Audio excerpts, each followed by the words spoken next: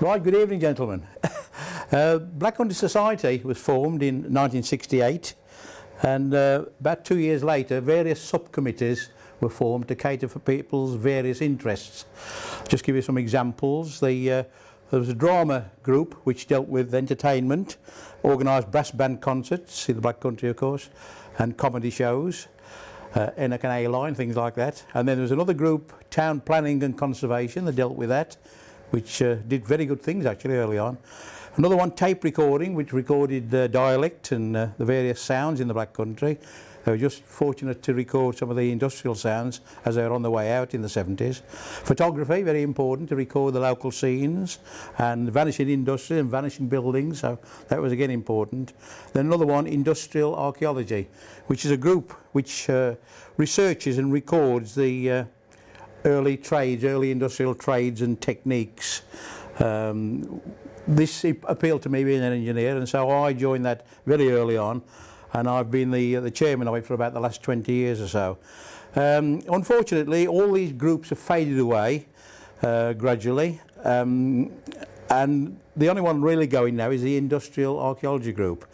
But the few keen members in the photography, tape recording, town planning and so on have come into our group, and so our industrial archaeology group now contains the town planners, which comes in very useful, and photography, tape recording, dialects and sound, so that all works very well within our industrial archaeology group. One of the things that I'm asked right away when I go out and take this talk out to different parts of the country, Yorkshire, down to Southampton or something like that, is why did the chain industry set up and concentrate in this area, this Cradle Heath, Dudley area? And of course the answer to that is the availability of the thick coal seam, the fuel, the 30-foot coal seam, 10-yard coal seam, which is the famous 10-yard coal seam in the Black Country. So what I normally like to start off with is a couple of slides showing this coal seam, and an old coal miner in Old Hill once said to me that one of the most marvellous things to see is this 30-foot coal seam, but you'll never see it because it's underground. Having said that, the Black Country coal was located very close to the surface, within a maximum probably about 600 feet, and a lot of it within 200 or 300 feet.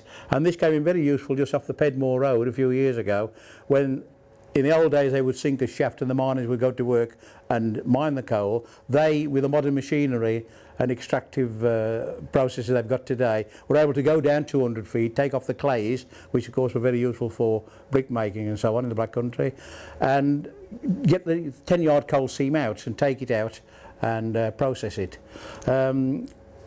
We saw this coal seam being brought to light, sort of thing, you know, seeing the light today, from the canal at Netherton. And we took one or two photographs. This is just one of the photographs that I took, one of the slides, which shows the 10-yard coal seam within about 200 feet of the surface, really, just off Pedmore Road. This, as you can see, this is a marvellous scene. You can actually see water pouring out of one of the adits, one of the workings where our early grandfathers, my grandfather actually was a miner in the area. He would sort of go to work and walk through here mining coal, sort of thing. We thought what a fantastic opportunity to record this 10-yard coal seam, which normally would have been out of our reach. So I approached the people who were doing the open casting and said, would it be possible for a dozen members of our industrial archaeology group to go down and take photographs, close-ups, examine the pit props and the supports and things, because we are, you know, our job is to record any industrial remains of the Black Country, and this is a marvellous opportunity. On that slide as well, you can also see the marvellous layers of clay, the very light clay, very suitable for refractories and withstanding heat and making clay pots for glass and things like that, and the other layers for making various types of bricks. So any spoil that was brought up in the Black Country was also very useful for making bricks. So this is why we find on the maps such a fantastic amount of brickyards, usually by the collieries as well, so they could use their spoil for making bricks. Anyway, I approached the gentleman who was in charge of the open casting, and he said, sorry, it's much too dangerous for anyone to go in there. there's workings below it, there's pit props all over the place, there's heavy machinery moving about, anything could collapse at any moment.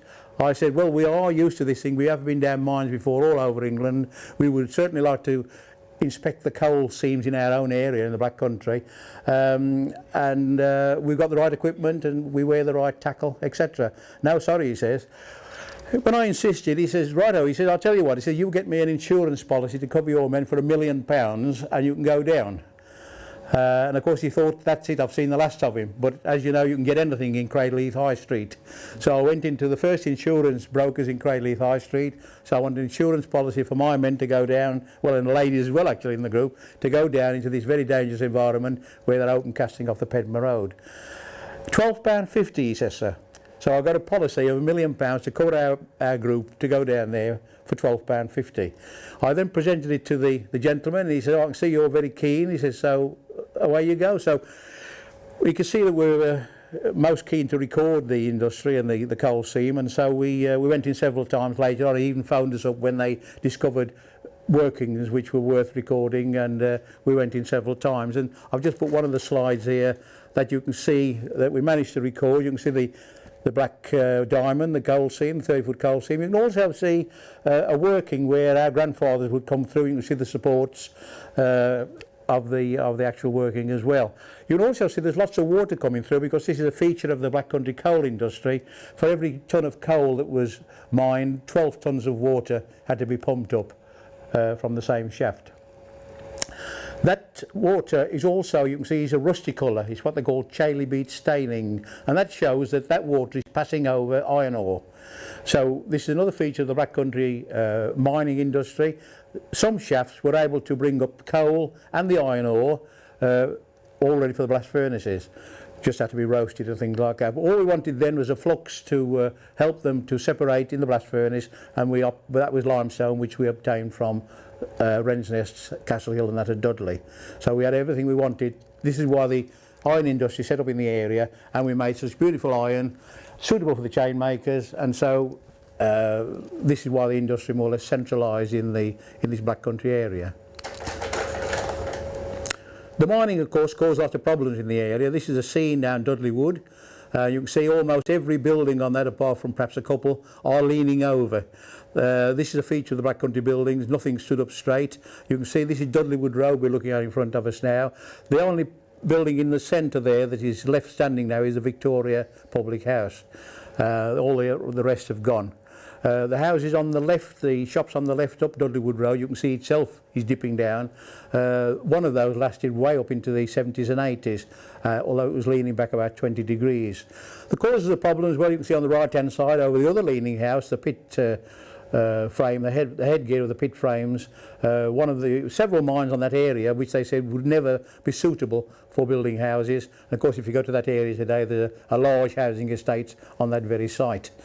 The little mission hut in the centre there in the front has been replaced, of course, by St John's Church, and that is now a little sort of graveyard. The Earl Dudley's Railway passed through between that building and the Victoria Inn on its way to Penn's Ironworks. The first sign that was available was before Henry Court invented his grooved rolls in 1783. Was slit iron, and this is a good illustration of a slitting mill where the iron was rolled on the rolls you can see, which are marked C and D, rolled into flat pieces, heated in the furnace and then slit on the slitting mill you can see on the left hand side.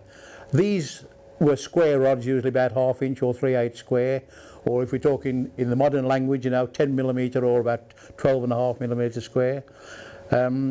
And these are okay, but if you wanted to make it chain, if you wanted to make a chain out of them, you've got to hammer it round, because one of the things you need for iron to make chain is it must be round so that it flexes together very easily. So these were ideal for the nail maker. He was able to make square nails with this, but not too good for the chain maker. And so a few years after Henry Court invented the groove rolls and round iron became easily available, we find that about 1800 or just after, a lot of chain firms start to be established and they're making chain with small round iron. Here we see a nail maker at work. a nice little illustration from the front cover of Meccano magazine, if anyone remembers that when they were a little younger. And there you see a nail maker is pointing a nail, and then he heads it in the little tool there, brings the oliver down to head it, and hits that lever at the back, that little lever to throw the nail out at the back. And there you can see a typical nail making setup, these tools that he used. Having said that, I did go up to Wortley Top Forge and find that there was some chain made with square iron, and you can see they've cleverly got over the friction problem by putting it point to point. So instead of the flat iron causing problems, you've actually got a very good pivoting point on the point of the iron. I've been up again since. I couldn't find this later on, so I don't know what's happened to that chain. So that must have been a very, very early piece of handmade chain being made with square iron. John Wilkinson was the first gentleman to take advantage of the steam engine and also set up a blast furnace on the plateau, on the Black Country Plateau. Before that, we had to depend on water wheel driven forges around and blast furnaces around the area, driven by our rivers such as the River Stour at Cradley Forge. This is John Wilkinson's first blast furnace, the mother furnace at Braidley, Bilston. I think a bit of artist's license there, where he's put lots of chimneys, lots of smoke coming out. The little point you can just see in the hazy distance on the left is supposed to be Wensbury Church. And of course Wilkinson coincided this setting up with the building of the first canal, 1768, 1770. One of the troubles on the Black Country Plateau, we had no means of transport, not very good means of transport, no navigable rivers suitable for boats, and when the canals came along at the end of the 18th century, we then had boats which could transport the ore in and fuel in and finished products out of the area. So this is a nice little watercolour of John Wilkinson's furnace. The gentleman at the right hand side is wheeling a burden up the ramp loaded with coke and iron ore and limestone. He's tipping it into the blast furnace. You can see the flame coming out of the little chimney on the top, and then it's being tapped out into the casting house. You can see the little low building just to the left of it with the 3 windows, top windows. You can also see the blast furnace. The blast is driven by a steam engine. You can see the steam coming out of the boilers just to the left of the stack. You'll also see that these blast furnaces are unusual in that they've got sort of a castellated top. And apparently this was because John Wilkinson was also always at loggerheads with the Earl of Dudley, who had the land, some land next door. He also had limestone on the land next door, but would not supply John Wilkinson with it. John Wilkinson had to go to Walsall to get his limestone. And so in return, John Wilkinson said that the Earl Dudley was always boasting about his castle at Dudley. He would put these castellated tops on his blast furnace to say that he also had a castle to equal the Earl of Dudley's. The iron that's produced by the blast furnace, of course, is cast iron. It's very brittle. It's unsuitable for making chain, and so it had to be processed. It had to be puddled. All the chemicals that we didn't want and the high carbon content had to be driven out by puddling, a very highly skilled hot job. And there you can see there a typical puddling furnace with the ball, one of the balls being taken out, loaded onto this very long handled trolley, which would be then dashed over to the steam hammer, which would consolidate it by hammering it down into a sort of a billet. And you can see the shingler in front and the hammer driver have got plenty of protection against the flying slag. He would then make it into a workable billet, so he could be put into the first rolls to be rolled into a billet. See, they're very rough rolls. And usually wrought iron, which is the end product, was usually worked 3 times to drive out a lot of the slag, not all of it, because that is one of the qualities of wrought iron, the very minute strands of slag that are in it, which gives it this sort of anti-corrosive quality and easily forgeable and well workable quality. So it was usually worked 3 times. It was hammered and plated and piled and reheated and rolled again, and this is where you get in the catalogues the illustration of treble best iron, or best iron. And Noah Hingley Netherton turned out this treble best iron, and of course it was the envy of the country because it was a very fine iron, ideal for making chain, had all the workable qualities. It would weld easy, and it was very anti-corrosive, ideal for making anchor chain for ships. This was then, of course, passed on to the rolling mills around the area that rolled it to the size that the chain maker wanted it, whatever size whatever diameter he wanted. And again, we were very fortunate to be invited to John Bradley's at Stourbridge when they closed down a few years ago.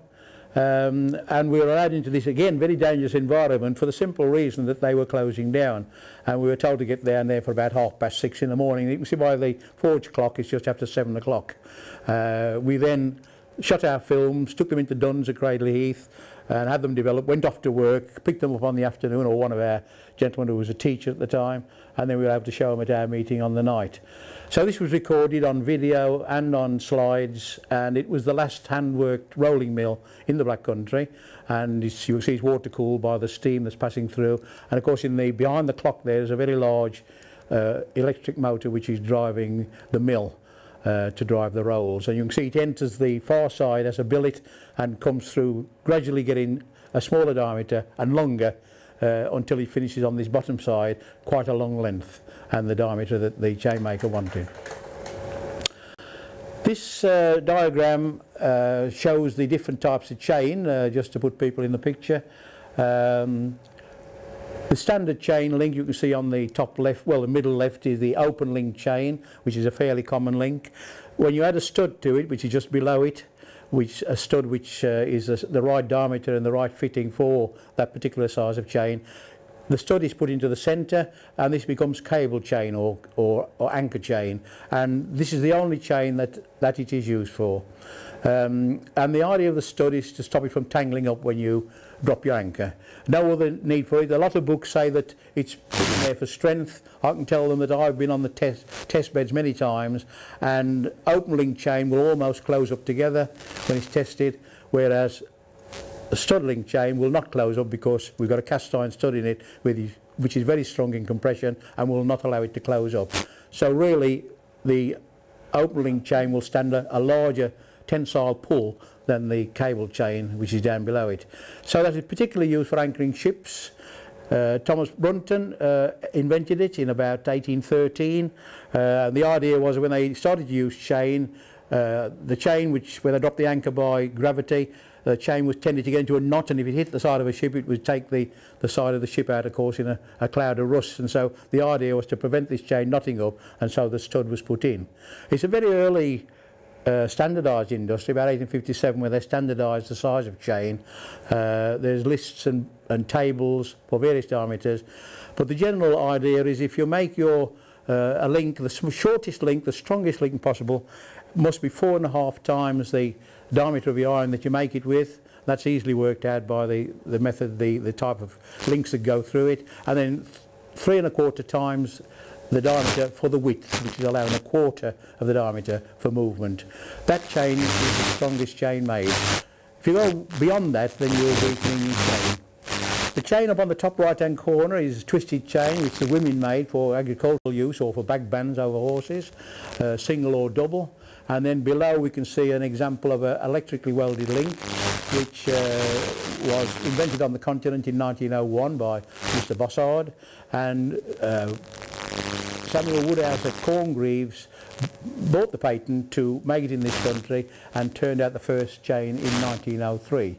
This is interesting because if we see one of those marvellous programmes on television when they were taking the convicts off to Australia about 1788, we see them going up the gangplank with lots of chain around the ankles and wrists, and unfortunately for me the camera went a bit too close and I could see that it got that little bump in the centre, because electrically welded chain is 99% welded on the side, whereas handmade chain is welded on the end or the crown up to 1 inch, or up to, well, just under 2 inches actually. And so you can tell electrically welded chain by that little mark that is left when the rest of the weld is sheared off and cleaned off by the machine. So here we are in 1788, people being shipped off to Australia with chain on which wasn't invented or produced in this country anyway till 1903.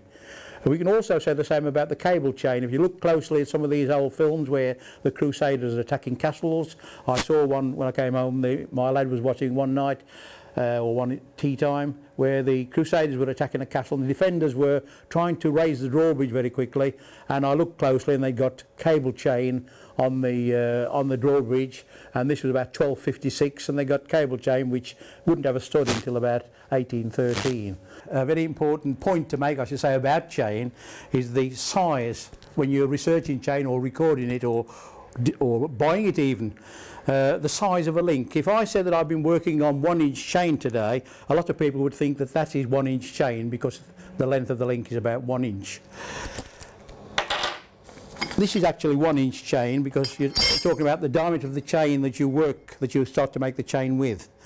You can see that the centre link is an open link. The top link is a cable chain with a stud in. Thomas Brunton, that's about 1813, invented that. And then the third link shows the production of the chain where the scarf joint is brought together, and that's the mess that they have to clean up when they welded it together. So that's a good illustration of that. And then also the women made this lovely double backband, this double twisted chain where 2 links go through each one. This went over, of course, the back of a saddle tree on a horse to the 2 shafts to hold the cart, and they had to, one of their jobs when they were apprentice, they had to make a swivel so that any movement of the shafts would be taken up by that swivel.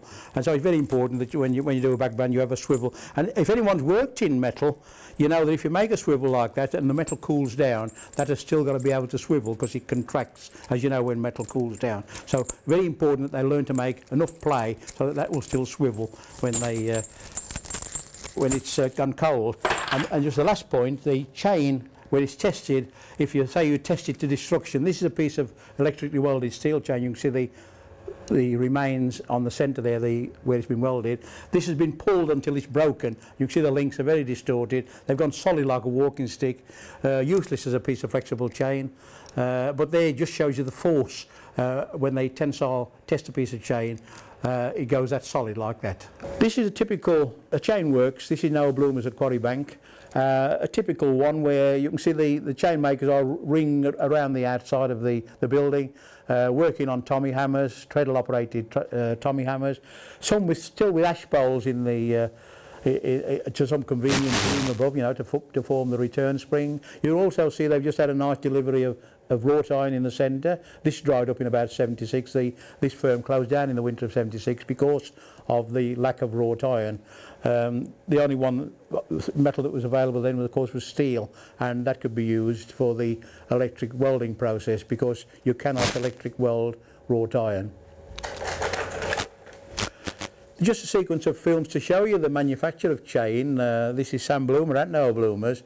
His bar, of course, would be cut off by the yardman on a guillotine or a cropper, and whatever size he wanted, again according to the diameter, they would be cut off for the length. He would heat it up in the fire. You can see concentrating on the centre part of the link, so that he could do that first bend, and then while it's still hot, he hammers it down and forms this U-shape or horseshoe shape to form the first part of making the link. You can see now how hot the fire is on the left. It's a fire that has to heat that wrought iron up to 1400 degrees centigrade to bring it up to the correct welding heat to make a correct joint. You can also see the chain he's working on at the back, which is about 5/8 3/4 cable chain. You can see how nice and tight it is. There's very little room for movement in the link, and this is just what we want to make a strong chain. He's using a correct chainmaker's hammer, which is tapered on the top end and flat on the bottom. Most of his operations carried out by the flat bottom, but the scarfing operation is carried out by the tapered top. He's also using a pair of nipple tongues. He uses a pair of bending tongues to bend it, nipple tongues to do the other operations, and a pair of hollow bits to put it into the fire. So 3 types of tongues used by the chainmaker. Here you can see the next operation, once you put it into the fire, and you must remember to thread it into your last link. In this case, Mick Bradley is making ornamental chain, and the ornamental parts have been cast for him, and he's joining them together with wrought iron. These were destined for the rose gardens which stand in front of Cardiff Castle and also the museum buildings and so on. And I've been down there and photographed that chain in that position, just to show Mick what happened to his end product. And you can see ornamental chain like this, they come into the Black Country to have it manufactured. Mick also, even now today, manufactures chandelier hooks for the casinos in America, and he excitedly phoned me a couple of 3 years ago to say that he was making some hooks for 10 Downing Street, and he had to make them quickly, and they had to be fitted into 10 Downing Street to hold the chandeliers in there while the Parliament was in recess. So again, they come into the Black Country to make these special jobs. Right, so he's scarfing the link together so it will wrap over. This is just the same as putting a scarf around your neck and lapping one side over the other. You can see now Sam Bloomer has put the link over the beacon and is turning the two ends together to bring them so they're ready for welding, but he can't weld them at this stage. He has to put it back into the fire to bring it up to welding heat to weld the joint. Another chain maker here. I've tried to sort of put a diversity of chain makers on, most of them at Noah Bloomers. He's heated up that one end to a light straw, almost a white hot heat, to get it up to welding heat, and he usually puts about 3 blows on each side so that he welds that into a correct blacksmith weld, and that weld, now that joint, is as strong as the rest of the link. And I've seen chain tested, and if it does on the rare occasions break, it will break somewhere, not the joint, somewhere in the middle, to show that it's a poor fault in the iron and not in the joint, sort of thing, you know. Again, chain makers didn't get paid for, they didn't go in and clock in like most people do in most factories. They went in what time they wanted, they made chain, they weren't paid for it until it was tested, and so this chain had to be made, put into the test bed, tested to Lloyd specification for that diameter, and if it failed, that chain would come back to him for repair, and he would not be paid until that chain was correct. And so this reared a very high class, very highly skilled group of men, knowing that if their chain failed, they got the terrible job of joining 2 lengths of chain together, which is no fun. I can tell you that when you're swinging 2 lengths of chain in to heat it up, it's no fun to manoeuvre about. And so if they thought that a weld had not taken, a joint had not taken properly, they will cut it out before it gets any farther and rework it. It's no problem to rework it. The stud is added later, of course. You can see the studs just in the front of that slide in the front, and that will be inserted at the last operation. There you can see now the chain has been welded. This is Clary. Of course, Clary is, you can see him in operation down at Mushroom Green. Clary is cleaning up what he can of that weld before he brings down the top tool in the Tommy hammer onto the beacon at the bottom to smooth the link out.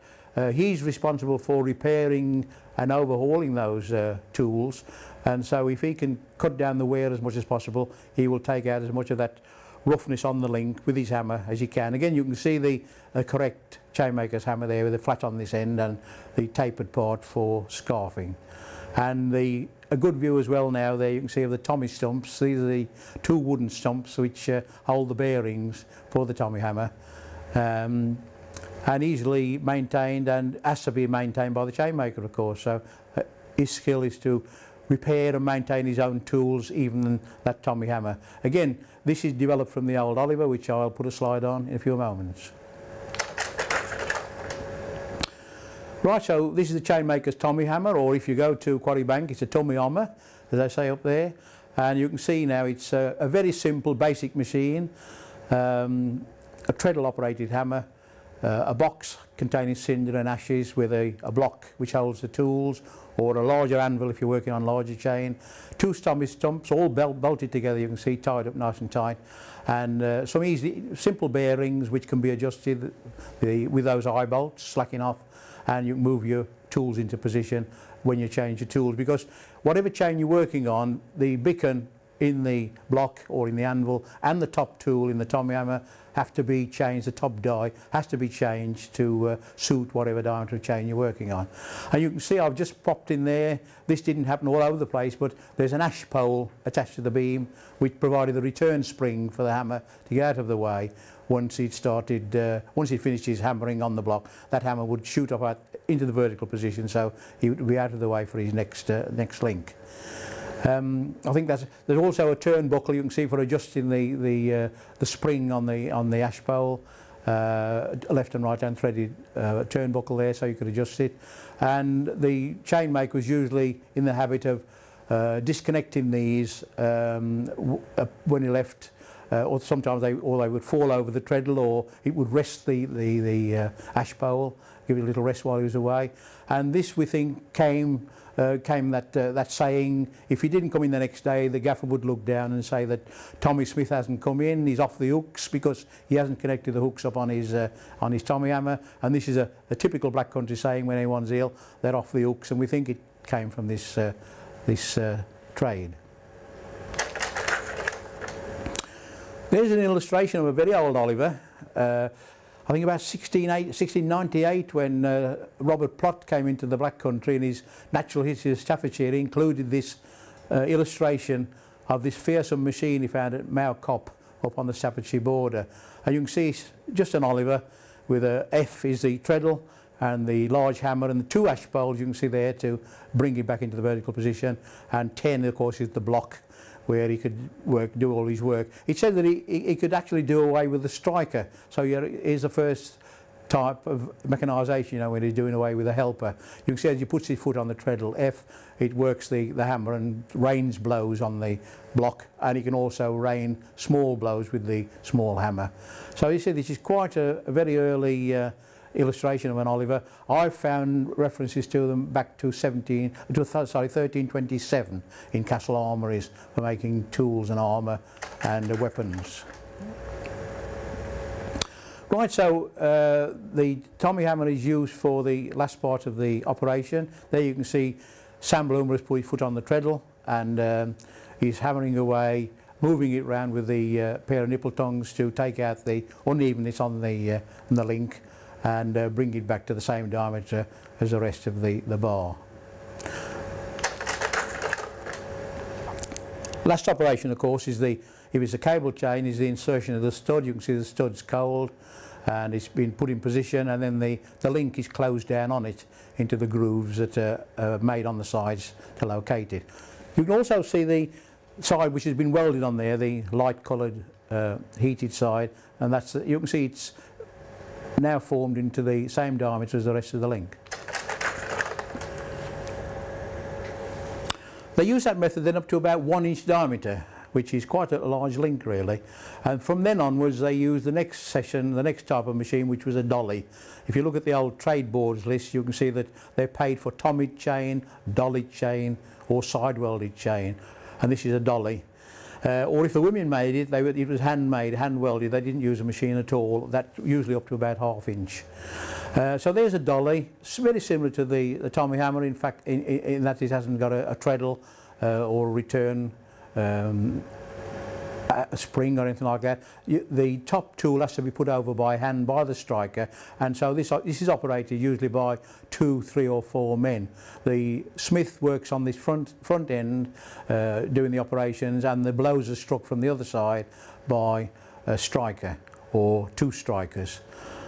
You can see on the top right there, the 2 tools come together to form the diameter again of the chain that you're working on, and just below that it's held in an open bearing, and so we have the little wire cage with unused links on the bottom to form a bit of a balance weight just to keep that pivoting in that open bearing sort of thing. So whenever I went into nail bloomers and I could hear a jingling sound, that was these jinglers on the bottom dancing up and down as blows were being rained on top of the dolly tool. I knew then that this was dolly chain and it was on the way out, and I must try to record as much as possible. One of the ideas of recording like this was that we did a visit with an industrial archaeology group to Noel Bloomer's in about 1972. We went into Noel Bloomer's yard, and I was being an engineer working to tenths of a thou. I was amazed at these gentlemen working with these very old, as I found out later, some of them 200-year-old implements and tools, and I thought I must record as much as possible. Went into the local libraries and found that very little or nothing had been recorded. So this was the task I set myself, that I must record as much of this industry as possible before it was finished, which it did finish in about 1976.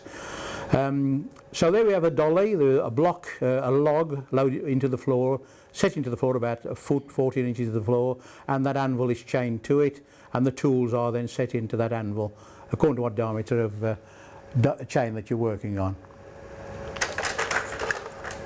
I'll just put a few slides on to show the operation that goes on. Everything's bigger, of course. The tongs are bigger, the hammers are bigger, the boshes at the front are bigger, and the hearth is bigger. It's a central hearth in the middle of the shop usually.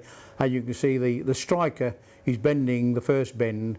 This is about 1.25 inches diameter, that is, to make the chain. You can see now with the sledgehammer he's scarfing it out, he's tapering out both ends. A good view there of the dolly. We have the sort of a beacon at the front there with the groove to suit the diameter of the chain. The second groove, of course, is if you're putting a stud in for Admiralty use for anchor, for anchoring chain. The Admiralty will not allow any flats on their chain, and so you must have a groove to maintain the diameter of the iron. And you can also see on the right hand side the dolly box, which holds the top tool and the springs which keep it in place. There you can see now they're both hammering away. They're shutting the link, I think it is there. They're making a chain link there. It's held on by a little slave chain on the left, you can see, and there's three or four legs that's got to be made to a certain length to work on a crane. And the striker on the right, Clary, is hammering away, and then Tony on the left is hammering away with his large sledgehammer, and they're shutting the link, they're closing the link, welding the joint together.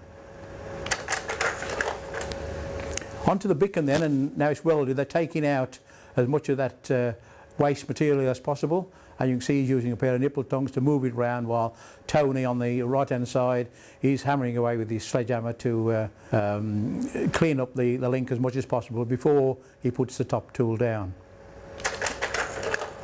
There's the top tool now, has been put in position, and the blows are then rained on top of that tool while the smith moves it around to smooth up the link. And you can see just to the left of it the finished links. They're a beautiful job really. They smooth it out and bring it back to its original diameter. And a lot of them will challenge anyone when it's cooled down and it's all a single blue colour to find out, to point out which end has been welded. We also find that I've been talking to these chain makers in No Bloomers over the years. I used to go up there and chat to them and record them on a Saturday morning. That they can go onto a harbour or a docks and see chain, and they would be able to tell who's welded it.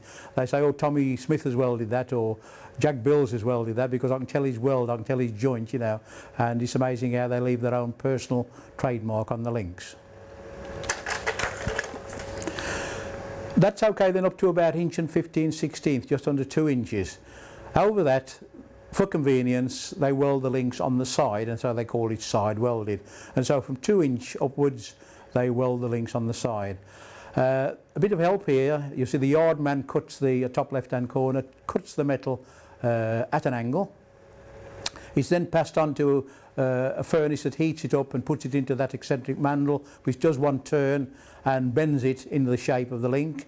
This comes out, as you can see on the bottom left hand side, just above that double-handed hammer, which is called a Johnny, by the way, and you can rain heavy blows with that. It's opened out a little bit and then threaded into the last link, reheated, and it's welded on the side, usually 2 welds both sides, and finished off on that stake block you can see in the centre.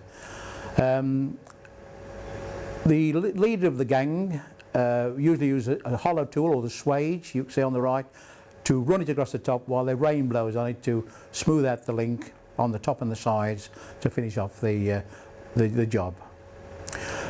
You can see a little drawing just to the left of the stake block of a hammer with 3 handles. Now I kept finding references to this.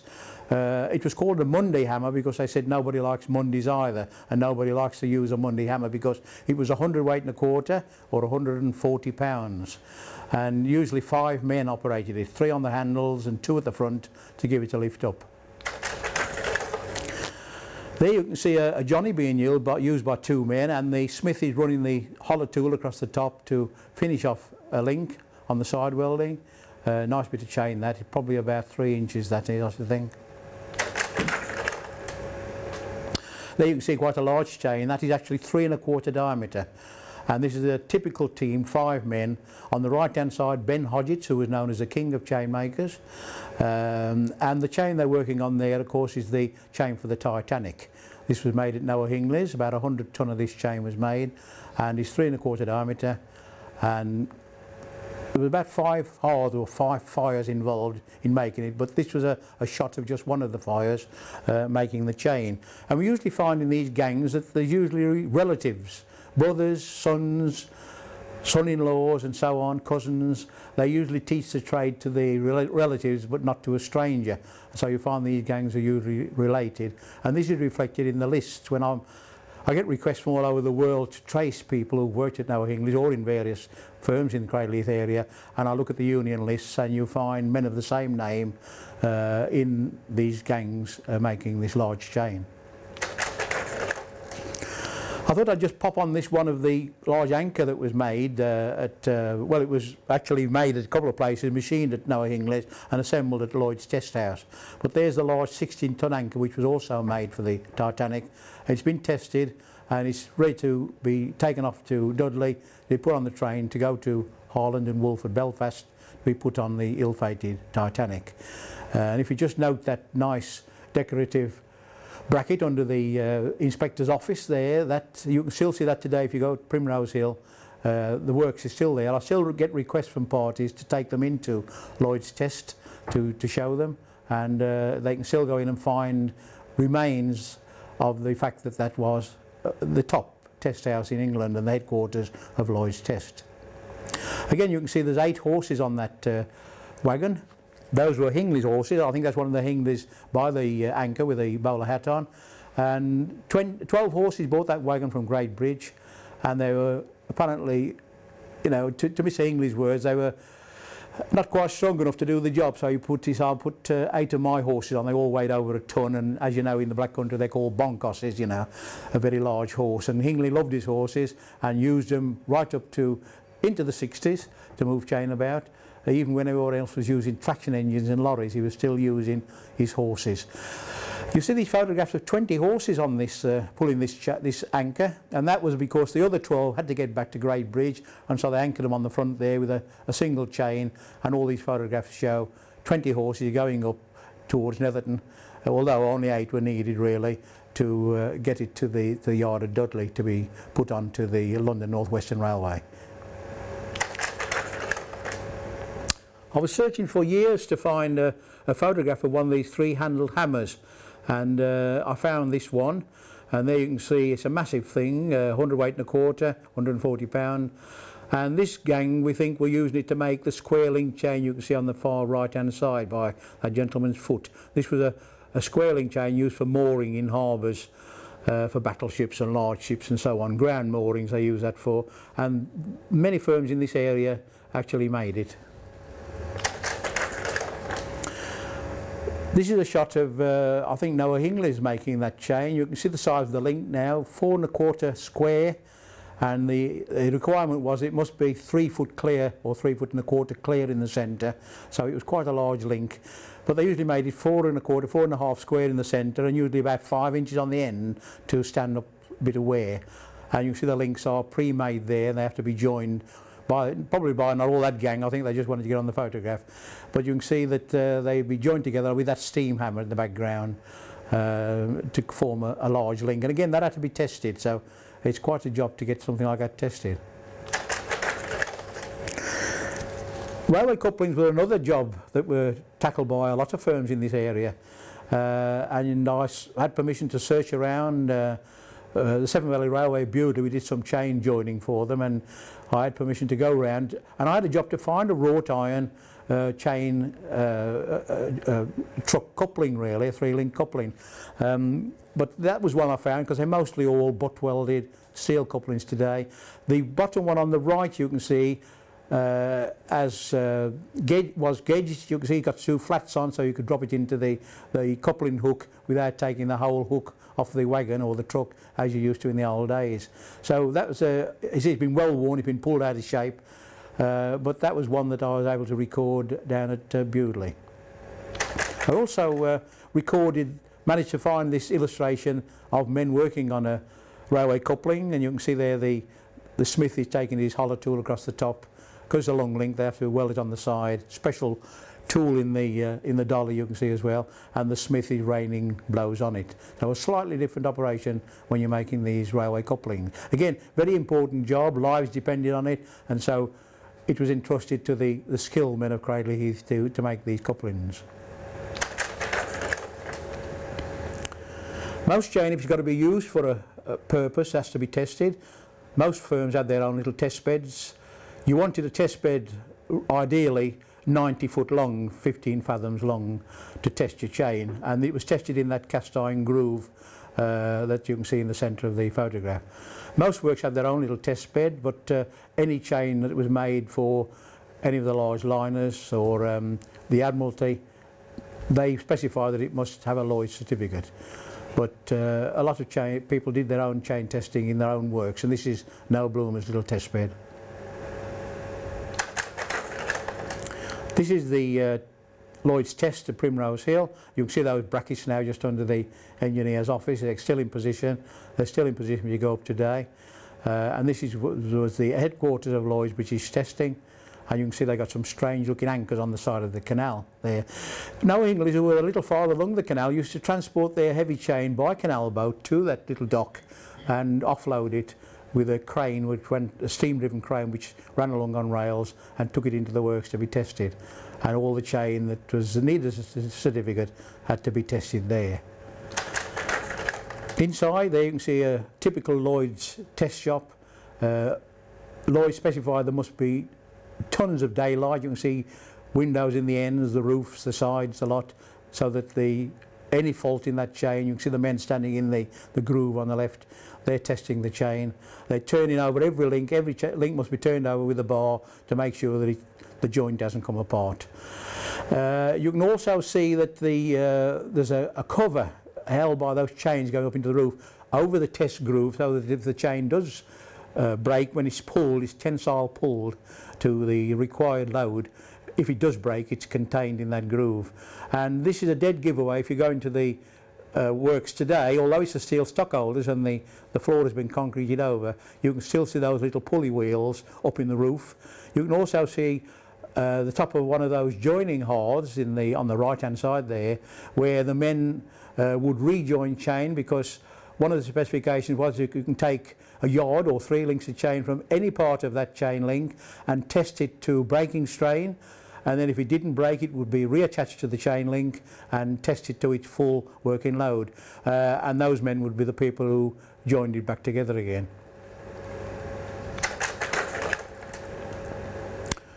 When I go to different parts of the country, people are amazed that women made chain. So many women were involved. Thousands of women were made chain in this area, and this is a typical women's chain shop within yards of where we are at the moment, actually in Old Hill, Oak Street, Old Hill, where you can see there's 6 or 7 women there making chain, a blacksmith on the left to do repairs to his tongs and any tools, and the gaffer's son kneeling in the front of on the floor of the shop, posing obviously for a photograph. And you can also see that these girls have to pump their own bellows for the blast. You can see the little handles there on the hearth, and you also see the small chain that they were making at the time. Also the loose brick floor, which was typical of chain shops. Again, if you come to Mushroom Green, we fought to retain the loose brick floor there because the restorers wanted to put a plain concrete floor in. This shop we managed to locate. I think it's probably been demolished now, but in the 70s this was an electrical store and we managed to locate it. There's a round top window at the back there that was bricked up, but we managed to locate that, and also the outline of the hearths along the wall. They were easily recognisable. Women's tools again are different. There's a box full of ash or cinder and a block which is about 4 inches deep, which contain all their tools. They work from the bar, in other words the metal is not cut for them. They don't very often go up to 3/8, usually below 3/8 that they work, but quite small chain as well. They made the communication cord chain for trains, the emergency stopping on trains. So you can see there the hardy or the cutter, the little chisel set in the block. The metal is almost cut through by putting the hot metal against the gauge, which has been set to the length that they want. They then bend it a little bit on the swage and then do the other operations on the point, heat it up and bring it up to welding heat when they've joined up, of course, to the original length, and then hammer it out and then twist it by putting the link in the twister and putting the dog on the tongs and twisting it. So that was a typical sort of women's set of tools, and we have a set of tools like this down Mushroom Green, probably the only set left probably in the world really, because anytime the BBC want to make a film they come and borrow them and bring them back, fortunately. The government asked for a list of small chain making workshops in England and Wales, and they did this research in 1911, and they found out that in the whole of England and Wales there was 939 chain workshops. Now this is a small workshop, brewhouse chain shop or small family workshop, not the large works. And out of that 939, 918 were to be found in the area shown on that map, which is Netherton, Quarrybank, Cradley, Heath and Old Hill. And out of that 900 odd chain shops there's only a handful left at the moment, and they're quickly going down every week. We're losing a chance, and we're fighting to save as many as we can, but they are being demolished. And you see that's an area of about 2.5 by 3 miles, 2.4 by 2.8 miles in area, and most of those chain shops could be found in that area. I was very fortunate to, we were on a course down at Brecon, we went into an old water mill, and you can see the wear on that back band, obviously made by women chain makers, and you can see the links are almost worn through in places, and so it's obviously done a great job but has never failed, but it wouldn't be worth risking on a cart now, but it just shows what strain they will take when they're using them. That was a typical sort of job for a women chain maker, and I found a list in 1900 where they got about 1 and 2pence for making one of those. You can see a back band now in place over that saddle tree at Kidderminster when they have the horses out at the Severn Valley Railway, and you can see it fits over the saddle tree and fits down onto to hold the two towing bars, or the 2 wood bars there to hold the wagon, and then it's towed by he has a collar to do the pulling and a band around his backside there, like to provide the braking, but the cart is held up by the back band which fits over the top of that saddle tree there. I was very fortunate to be able to photograph the last lady chain maker, who was Lucy Woodall, at Samuel Woodhouse's at Corngreaves. Here you can see she's making twisted chain. You can also see the tools there, the chisel and the hardy and the bending ring and the blocks she's working on, and she's making twisted chain. She's just shutting the link there. She was the last lady in the shop. She worked for 60 years and 1 month making chain. She started when she was 13 and finished when she was 73, and then only because the arthritis was getting rather painful, working in damp conditions at the hearth, heat and water, steam. She's got the luxury, of course, you can see they have electrically blown fire. Electric blower would be blowing that fire. Fire, of course, fueled by washed breeze, which is a small washed coke.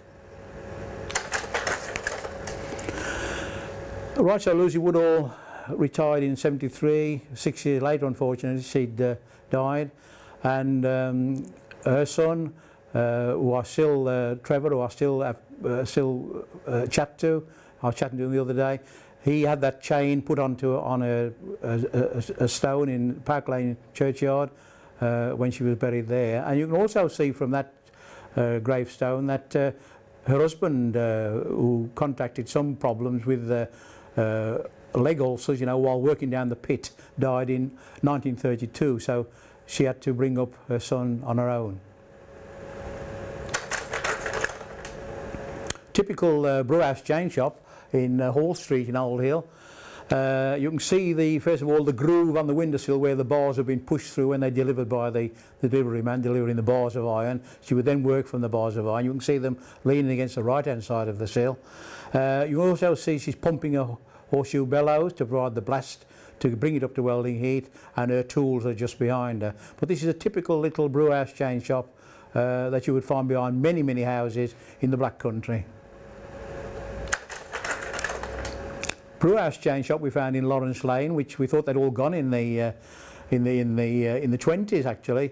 A shop where you could find the sink and the a brew place where they did the brewing and the washing and the bread making chimney on the left, 2 hearths, and just over the other side of the roof the chimney for the boiling in the copper for brewing or doing the washing. Just over the fold from the house, I was able to make a drawing of this shop and show the different positions of the different tools. From the photographs that I did of this brewhouse chain shop, I was able to do this little sketch, this little drawing to show the features of it. You can see now there's just a little fold or a little yard between the house and the entrance to the brewhouse, a very low sink, a copper boiler up the corner where she would do a washing or brew a beer with a fire underneath, you can see. A little hearth each side where they can make chain, and then at the back of it's not shown is a bread oven where she would make bread. And you can see the women kept quite busy making the chain and during the day, and then getting the kids off to school and the men off to work, and then they would also make a bit of chain at night. So they were very busy in the back country making the small chain, just to eke out the income for the household, of course. Hughie Chapman, of course, an amateur artist who created the electrical stores at Old Hill. He worked as a crane driver at Noah Hingley's and has done several paintings himself of connected with the chain industry, and this is the one that he did of Lucy Woodall working in a little chain shop to try to pass over, to pass on all the features that we know about the women chain shops. The man delivering the bar through the window, the hollyhocks outside, the cat sitting on the windowsill, the baby being rocked to sleep on the bellows as he pumps the bellows, and the women, of course, working away on the block. The kiddies, of course, playing in the chain shop because there was no nurseries in those days. You had to take the kiddies to work with you if they weren't old enough to go to school, and of course the family pets, they were always there as well. So that is a nice typical scene of a little brewhouse chain shop as created by Hughie Chapman. Mentioning Chapman's just behind the shop and not far away, but since demolished, of course, was a typical women's chain shop with what, about 1, 2, 3, 4, 5, 6, 7, 8, about 10 halls in there, I should think, where the women would work making chain. I think at one time Lucy Woodall did work there for a spell as well, and there was another chain shop to the left of it and another one in front of it, so quite a gathering of chain shops in that area. And this is just between sort of Cradle Heath and Old Hill. I managed to collect quite a few of these photographs, and I always say if there's no health and safety at work officers in the audience, well, how they would get on with this I don't know, but there you can see the women working away in the shop with the kiddies running around, and you can see the woman on the right hand side won't even stop for the photographer. She's quite blurred, she's hammering away making chain, and those kiddies are amongst all the sparks and the dirt and the filth and everything. So again, just to illustrate that the kiddies, and you can see why they started work early. I mean, Mick was making chain when he was 8 years old when he came from school, so he got a good grounding before he left school how to make a chain link. I found this marvellous illustration in Coseley Record when I do some research of an engraving of a woman chain maker, and you see just down below you can just see Cradley Heath mentioned down there, and the woman is probably cutting the bar in two because bars were delivered to them about 12, 14 foot long, and the first thing was to chop them in two so they could work with a manageable 6 or 7 feet long bar. But there you can see a nice illustration of women at work in Cradley Heath making chain. I wrote to various places to get permission to use this, and after many letters from London up to Manchester and so on, I managed to get permission to be able to make a slide of this and use it at shows. And I get lots of students coming to me researching the women's chain industry and realising very quickly that there's very little been recorded in the libraries. And the one that came to me last year sent me a copy of her dissertation for a degree, and this was on the front. It moved her that much, I think, that she used it for the title page on the front of the dissertation. Again, I occasionally locate real photographs, not posed. You can see one in not far away in Plant Street, Old Hill actually, where these women were photographed by a local paper making chain, and there was quite a gathering of women's chain shops in Plant Street.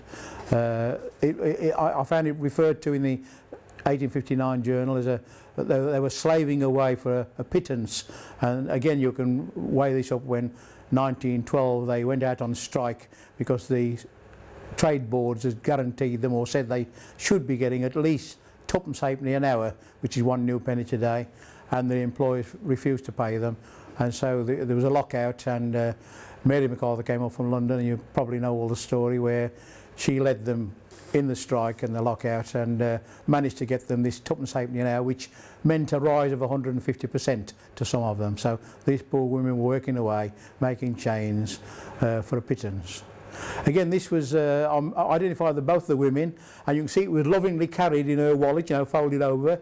I managed to borrow it, copy it and take it back to, you know, within an hour, because they don't like to let these things out of the sight. And you can see that this woman is making twisted agricultural chain. A very good view of a twister as well, just in front of the hammer. Chain shops have changed quite a lot then. This is a modern chain shop. Coil of steel is delivered on the left, dropped onto the bobbin there. It is fed through, straightened, cut off, bent, interleaved, and then dropped down just in front of the machine, ready for welding. This is the modern method of making electrically welded steel chain.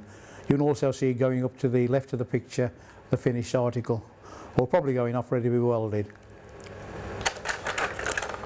There you can see it's electrically welded on these machines. Women again involved, watching them, minding them. And the machine welds every other link because it welds the one which is standing up for convenience. So they either pass them through twice or have two machines side by side which will weld every link as it's going through. The metal is pushed together. I think I've got a slide here. The metal is pushed together and the heat comes on and it's welded, and then the dies come in, squeeze it, and you can see just above that boss on the right hand side in the almost right centre, the spare metal which is left over passes down a little lower and is sheared off by that tool. You can see the tool in the centre of the slide is sheared off, and you can see the links passing through now. There's just that little telltale connection in the centre, and this is modern electrically welded chain. All chain is made like this now, the small chain. It's very good for pulley blocks, of course, because it's all uniform. In the old days they'd have a special block making union which looked after men who made block chain, which had to be uniform in length to work on pulley blocks, but of course the modern chain is identical anyway, so it fits very nicely. Large chain took a little bit longer to develop.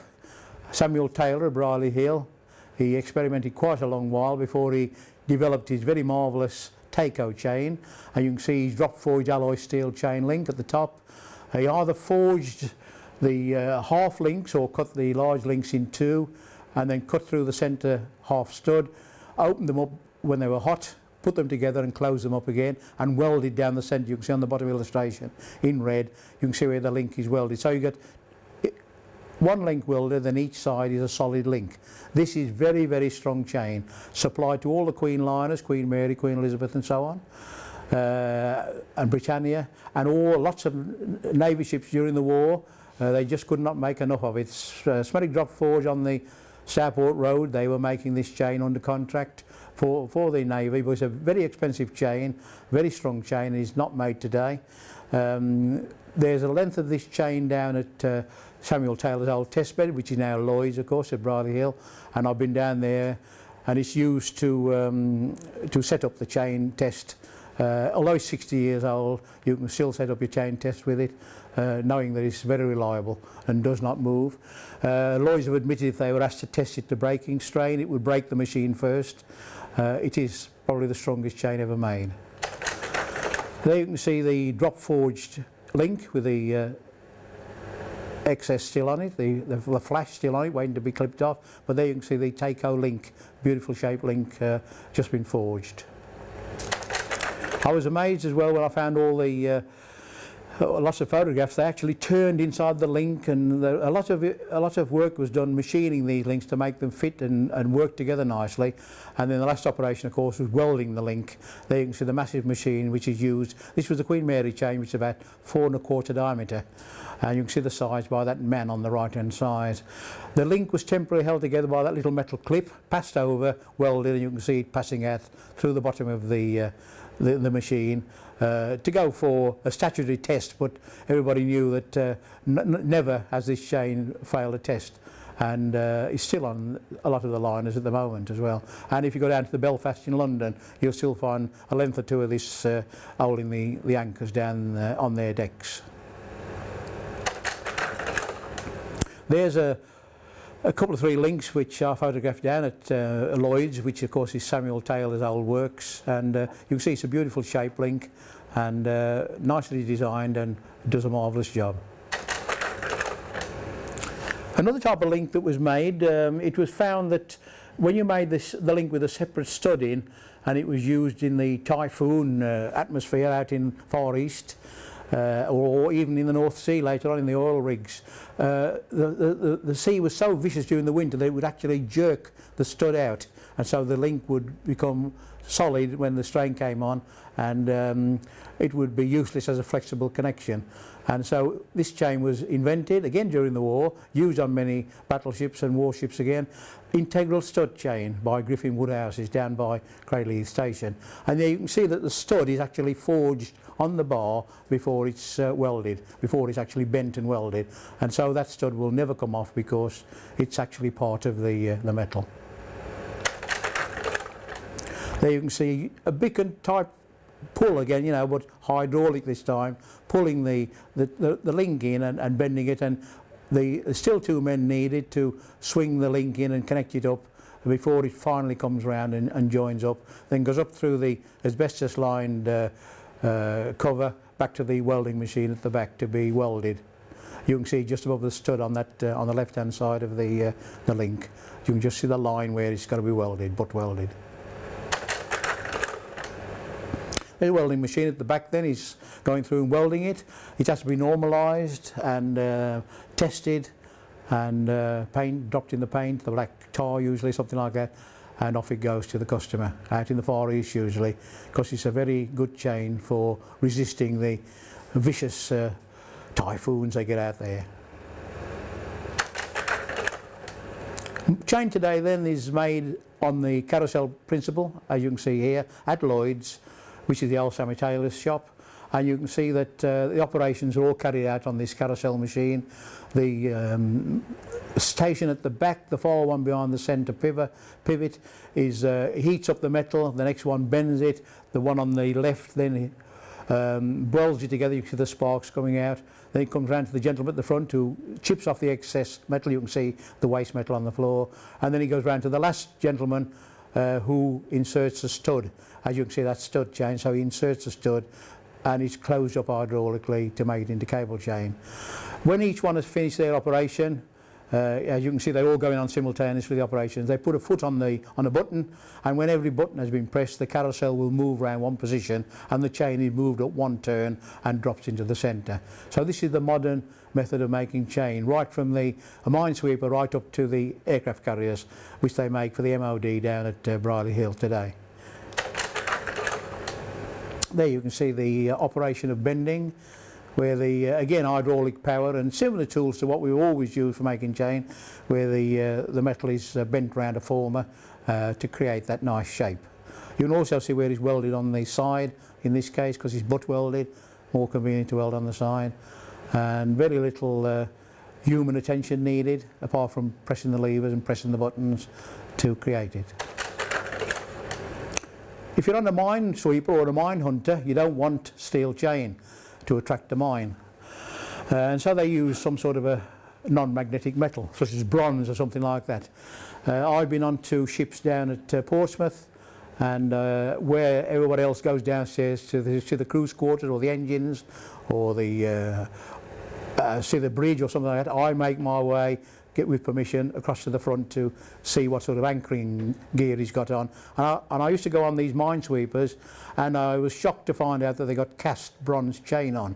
And of course I was closely followed by a petty officer usually, and I would say to him, well, this looks like cast chain to me. He says, it is, sir. I said, well, surely the first pull on your anchor, snatch on an anchor will break this. He says, it does, sir. You know. And so I said, well, we have created in the Black Country butt welded silicon aluminium bronze chain, and there you can see the finished article in front of you. Created again at Samuel Taylor's at Lloyd's, Briley Hill. And not only created, but if you join non-ferrous metal, bronze, brass or anything, you all know you use silver soldering or something like that. This is butt welded with electricity, you know. They have really worked hard to perfect this chain. So much so, as soon as it was approved by the Admiralty gradually bought in all our minesweepers and mine hunters and equipped them with this chain, 90-foot length of this chain. Very expensive, but of course most essential when you're on a minesweeper. I have got 3 links of this at home. I was awarded this because I was in on the sort of perfection of it, and I went down to Terry, the foreman down the manager down there, and he said, we've got it passed now, Ron. And I said, well, that's beautiful, that chain. And he said, would you like that? I said, I should love it. Like offering me a new car. Somebody offers me a length of this is 26mm, just over 1 inch diameter. And he said, I'll get it shot blasted for you. And I brought that home gleefully and put it upstairs in my collection. Unfortunately, I did a talk at a golf course the other side, Cannock, a couple of years ago, and I mentioned this, and the gentleman who gave the vote of thanks at the end said, I've always wanted to meet a man who keeps change in his bedroom. Right, so again, the continental people, the Spanish navies and so on, they don't want to pay for this bronze chain, the silicon aluminium bronze chain. They want stainless steel chain, non-magnetic stainless steel. So again, we've perfected down at Samuel Taylor's at Lloyd's. Welding, again, it's not very easy to butt weld stainless steel, as you probably all know. And so this is, in the front is a normal piece of chain. Behind it is a piece of chain which has been tested to its breaking strain, well actually to destruction that's been tested. You can see how it's elongated, you can see how the link on the left is actually broken, but not on the join, on the metal itself, to show that the metal has broken before the join, showing it is a good chain. And this is the sort that the chain that the foreign navies want today. Very few chain shops, I say, left in the Black Country. This is a mushroom green chain shop which we tried to save, fought to save, and managed to save and got it rebuilt. And we demonstrate and show handmade chain to visitors on the first Sunday in the month from April to October. A nice chain shop with the correct chimneys, brick on edge chimneys, and tie bars again, mining subsidence, barred window. This is before it was rebuilt, by the way. And the house next door, of course, in front, behind it, is the Kendrick's house. Harry Kendrick, of course, ran this chain shop. It's actually William Kendrick, the name of the firm, but Harry Kendrick ran it until 1965, when he died. And then we managed to save it, and it was open to the public in 1977. And we've just opened, we open every season now in April for showing the general public, and they come from far and wide to see the skills of the handmade chain maker. It's also used by schools. This is a photograph of Colley Lane schools. They come down here quite regularly. They have been doing for the last 5 years, because under the national curriculum they have to study the local trades. And one of them, of course, at Cradley, in fact the main one at Cradley, was making chain by hand. And you can see now the chain looks much smarter. It's been rebuilt, retiled, and the children come down to see a chain maker at work and marvel at the experience of seeing hot metal turning into chain links, and reading a book about it. At Mushroom Green, of course, we make chain, and this is what they see, and this is we also make chain for traction engine owners for searing chain. And also we are now making it for Christ Tramway Museum for braking chain for their trams. Here we see Mick is joining up an eye bolt to a link which has got to go onto a traction engine. And this is what, when we demonstrate now, we just don't make chain and throw it on the floor. Demonstration pieces, we actually make chain, and it is used, so it is serving a purpose. Anyone who hasn't seen chain in this position, there we see the chain fitted on a traction engine. We made this one for a traction engine down at Kidderminster and went down and tried it out and fitted it on, and there we can see it in position. One of the few chain shops left now in Bannister Street, Cradley Heath. Again, I've been trying to save this or get some grant to try and save it. It is safe at the moment. Typical stable door, half door, and just inside that door on the right hand side is a Tommy hammer set up with all its tools. And I often take visitors around there when I take them for summer walks in the evening, sort of thing. And the gentleman who owns it, he very kindly comes up from Kimber, and opens up for us. And I usually go ahead, and he usually says, "How many tonight, Ron?" I usually say 80 or 90. He says, "Oh dear," you know. And he's got to try and get a filter. You've got to try and filter 80 or 90 people in that little shop, which is a sort of a six-hearth shop for a family shop. You've got to try and fit those in and not interrupt the walk too much. Bannister Street, of course, named after Bannister's Chain Works, which was just over the wall at the back. Very large, very early chain works, had their own test shop, and we think the very first chain was tested there from Noah Hingley's works, which was on the other side of the road originally at Newtown. Not far from where those women were making chain in Plant Street, they moved the road over and put a nice little reminder of the industry for us. When you're coming up from Cradley Heath to Old Hill, we have this little succession of links in the wall, and the building at the back, of course, has got an anchor and chain in that. And so we've got just a little reminder of the industry. Over the other side of the road, Plant Street, was where those poor women slaved away, sort of making chain.